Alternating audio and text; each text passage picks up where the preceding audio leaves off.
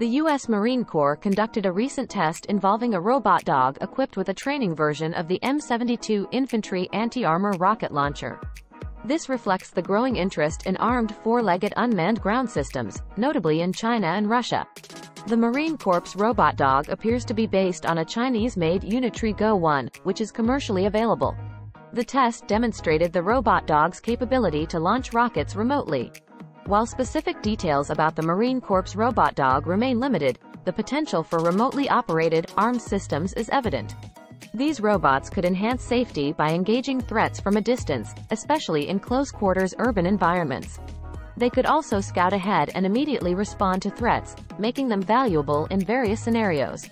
The concept of armed unmanned ground vehicles, such as quadrupedal robots, is not new. Russia has previously developed similar systems armed with submachine guns and anti-armor rocket launchers. The U.S. military has also explored unarmed quadrupedal robots for scouting and security missions. These developments underscore a growing trend in arming smaller unmanned systems.